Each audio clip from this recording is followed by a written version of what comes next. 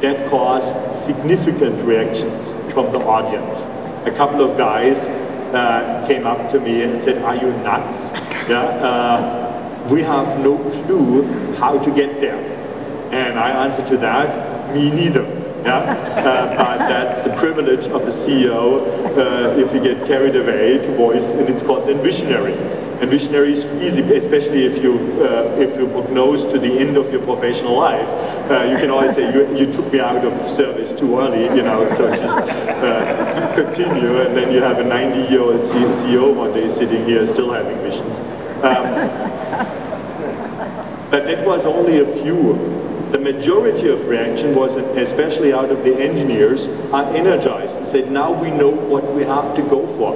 And they had no clue either, but they know that it's a step-by-step approach. And when I took the numbers together, David, we talk about the baseline truck, it's 7 miles per gallon on our San Diego to Gastonia trip.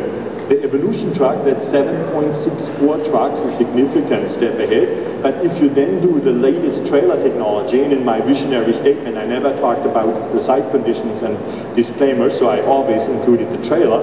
So you come to 9.3 already. So it's only a 7% step from 9.3 to 10. And potentially I want to be longer the CEO than you guys need for the next 7%. Yeah? So the 10% is not out of reach anymore. It's a huge step. Every step gets more difficult than the step before.